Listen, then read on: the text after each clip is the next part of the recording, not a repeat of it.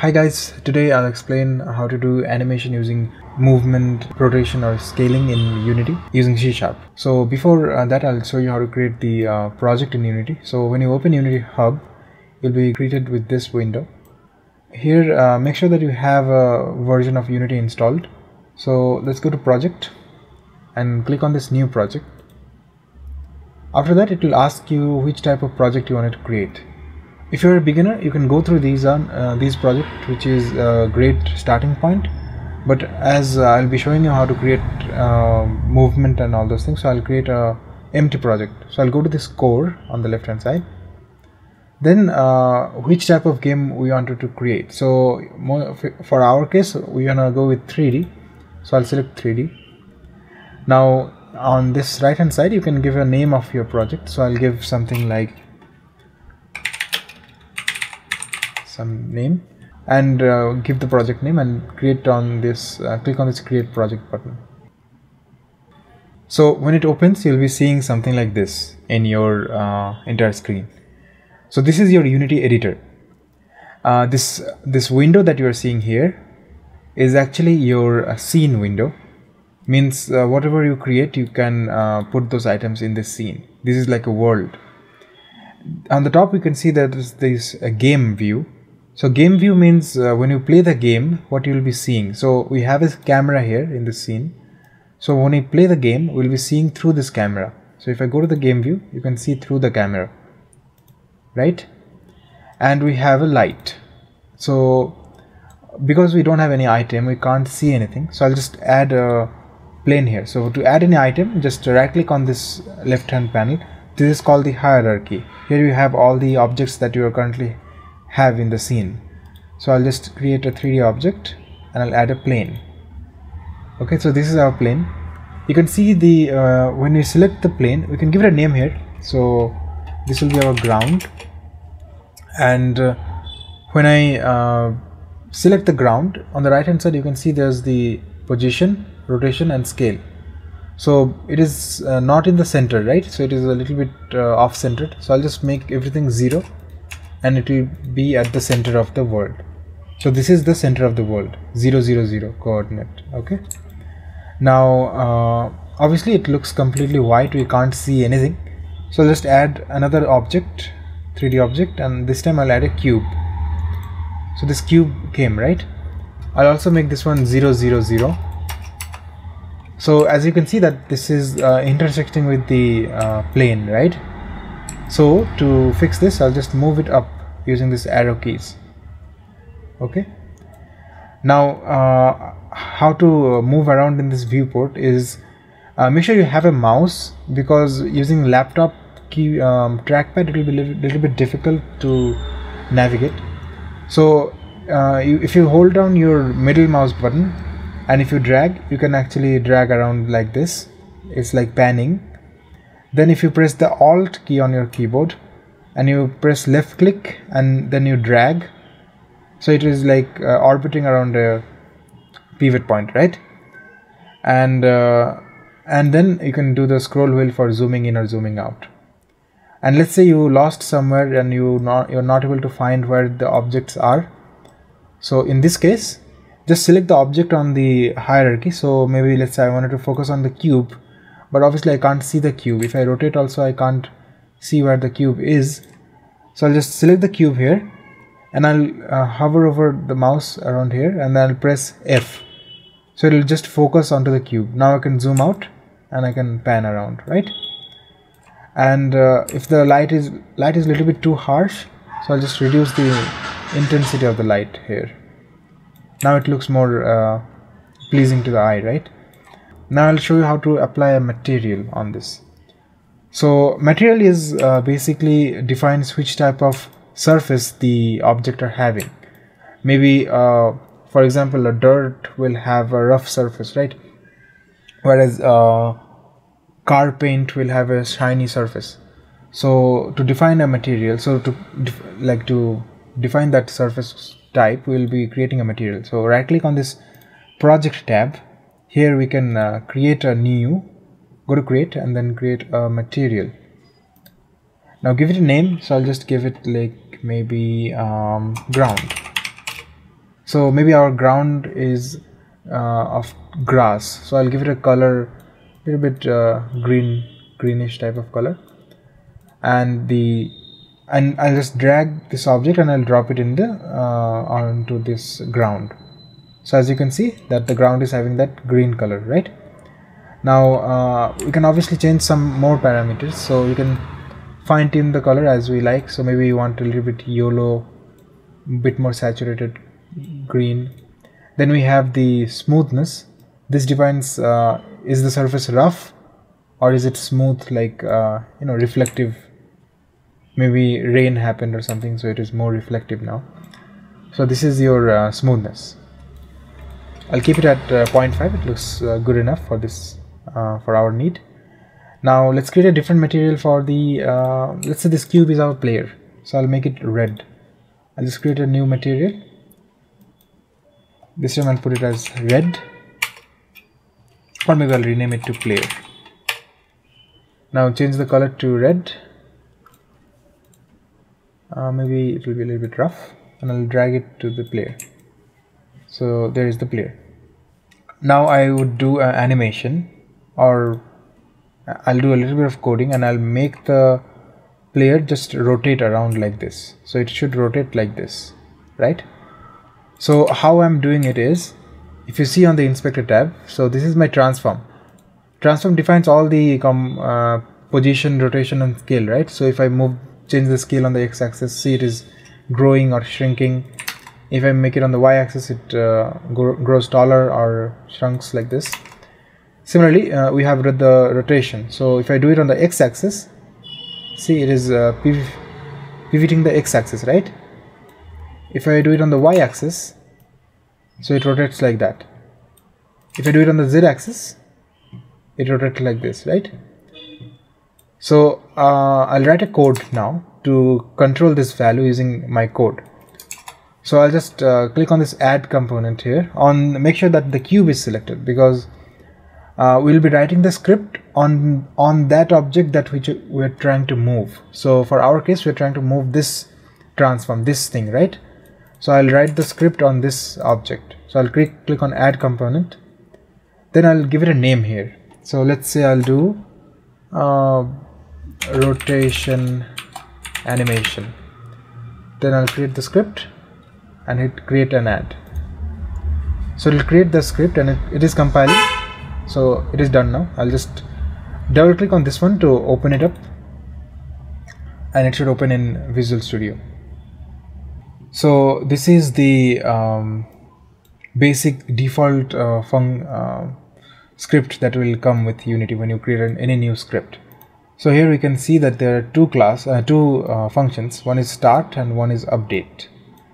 So it is already it says here that start is called before the first frame, and update is called once per frame. So I'll show you what that means. And okay, so I'll delete these two comments, and now I'll print some value when I'm starting on the start function. So for printing a value, you can just type print, then maybe I'll say start. Okay, now I'll save it. I come to Unity, go to this console here. So in here you can see whatever the output you're getting through your coding, and I'll just make sure that everything is enabled. Okay, make sure you clear everything, and make sure that collapse is turned off. For now we don't need this, but make sure that it is turned off, not like this. It should be like this. Okay, now I'll hit the play button, and let's see what happens. So we can see that we're getting one start as the output here, right? Because we put start here. Now instead of a start, I'll put a variable. So let's say I have a variable. It starts at 0, right? So I'll print start, and then I'll do I++. Sorry, I'll print I, and I'll increase the value of I, right? So now I'll come here. Now I'll start the play button, and let's see what happens. It says 0, right? Because start is executed once when you click the play button. it will execute only once. So that's why it is just printing 0, and then after increasing the value it is not doing anything because we're not printing it, right? Now what I'll do is I'll print the same I value in the update function. So after printing, I'm just increasing the value of I. Now if you see the value is increasing, right? So this is how the update function works. So it executes the command every frame. Now I'll stop it. So let's come here. So for the animation, obviously we can't put it on the start function. We have to do it on the update function. Otherwise it will only work once and then it will stop. So I'll show you what I mean. So for now, I'll just move the object on the x-axis like this. Okay. So I have to increase the value on the x-axis. I don't care on the y or other axes. So what I'll do is, so this is under transform, right? So this is under transform. So I'll put transform. Now which thing I wanted to change? I wanted to change the position. So I'll do transform dot position. Now what I wanted to do is I wanted to add on the x-axis. Maybe a small value like 0.01. I wanted to add on the x-axis. So I'll do transform dot position plus equals. Now how do you add value to this? This is having 3 values, right? Position has 3 values, x, y and z. So how can we add a value? So Unity comes with a concept called vector. If you have studied vector, so vector has 3 components, right? X, y and z. So if I put this code here, new vector 3. So here we can define how much we wanted to add. So let's say on the x-axis I wanted to add 0.01. On the y-axis I will add 0. And on the z-axis I will add 0. So I'm not changing on the y or z-axis. I'm only changing the value on the x-axis. Maybe I'll put a little bit larger value. Let's say 1 I'll put. Okay. So as soon as I start the game, what should happen is this position should become 1 and this, right? By default it will be like this. When I start the game it should go like this. So let's hit play and let's see how it works. Before that I'll just drag this game window to this right hand side so that you can see what is happening. So I'll just do it like this. So I'll hit the play button now. I'll select the cube. Look at this position here. I'll hit the play button. See, it jumped a little bit to the right, right? And also the position become 1 and some random other values.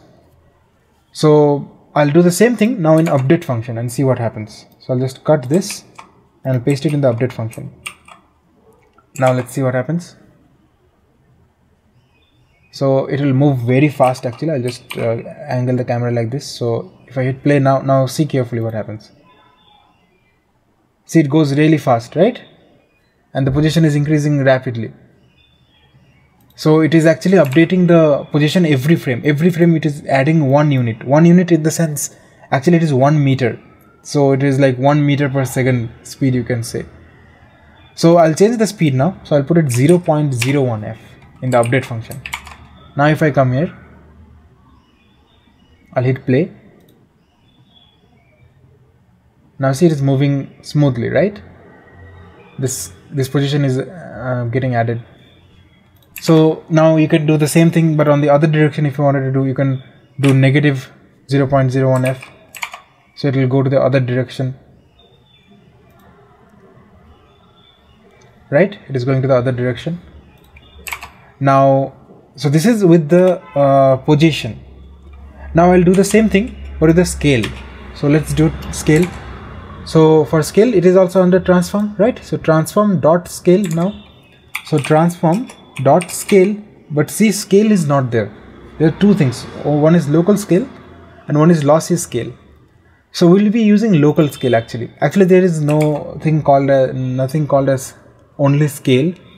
So that's why, like, these are all local scale. You will understand what is local and global later. That is not that important as of now. Just remember that for scale we need to use local scale. Now let's say I wanted to add this some value on the x, right? So I'll be adding some value here on the x-axis. So it will grow like this. So let's see how you can do this. So transform local scale plus equals, then I'll add a new vector 3. Now which value I wanted to add? Let's say I will add 0.01f, and on the y-axis and z-axis I don't want to add anything. I'll put 0. Right? Same thing, but only with the scale I'm doing now. Let's see how it works. Now I will hit play. See, it is growing, right? Only on the x-axis. Now let's say you wanted to grow it on all the axes, like uniform scaling. If you wanted to do, then you can, instead of putting 0 on the other things, you can just put the same value here, right? Now if I come, I'll hit play. See, it is growing uniformly, right?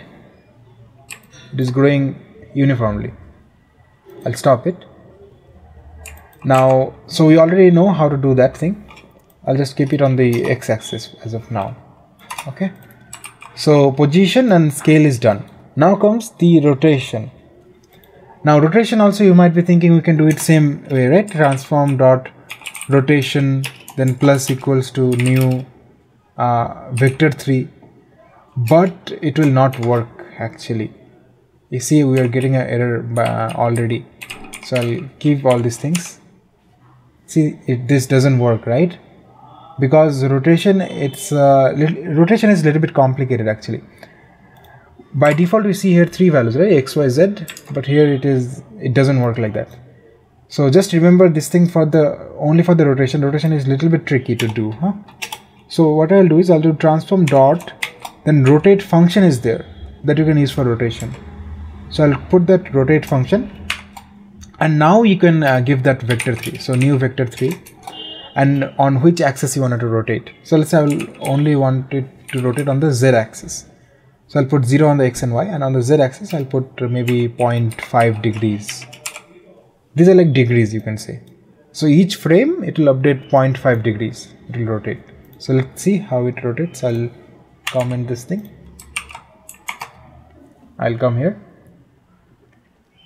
I'll hit play. See, it is rotating, right? And we can also see that the Z value is changing. So this is how you do the rotation. Now, so the rotation is done. Let's try to, change the speed, because, so rotation is done. Now let's do the speed, because obviously we can't change the speed. I mean, you can, but you have to come here, you have to change this value to some large value, then save the code, come back, let it compile, then you hit the play button, and then you can see that the speed is increased, right? But obviously we can't do that every time, so we need some sort of easy access to that scale speed parameter. So what we can do is, this one we can make it as a variable. So on the top, come here and I'll put a variable. So float speed, I'll put it as 0.1f by default, and instead of using 5 here, I'll put the speed. Okay. Now if I come back here in this, if I hit play, it will work as it was working before, right? Same it is working. But I wanted to change the speed in my editor. I don't want to come back into the code and then again change the value, again save. So how will I do it is, make sure that you make it as public float speed. Now save the code, come back to Unity, and you will see that in your script that speed parameter is now unlocked, right? You can change the script speed here. This is actually the variable name that we are using here, right? Speed. So this is the speed. Now I can just hit play button. It is running. I can lower down the speed like this. I can do negative, so it will go onto the other direction. I can do positive, it will go onto the other direction. I can make it really fast, or I can make it really slow. And I'm changing the value by actually hovering over this speed parameter, and I'm just left clicking and dragging. That way you can change the value. Okay. Now, so we have done this for speed. Now similarly we can do this for other things as well. So let's say for scaling or position, we can, instead of this value, you can put the speed here, right? If I come here now, I'll hit play. Oh, it is a little bit too fast, right? So I'll just lower down the speed. So it is moving. Obviously I can change the speed on runtime, and I can do it negative, positive like this, and it will work. Anyway, so this is our animation. So we have position, scale, and rotation. So this is all for this tutorial. Now I'll see you on the next part, where I'll be showing you how to create a beautiful scene which looks good, and then we'll move on to keyboard and mouse inputs.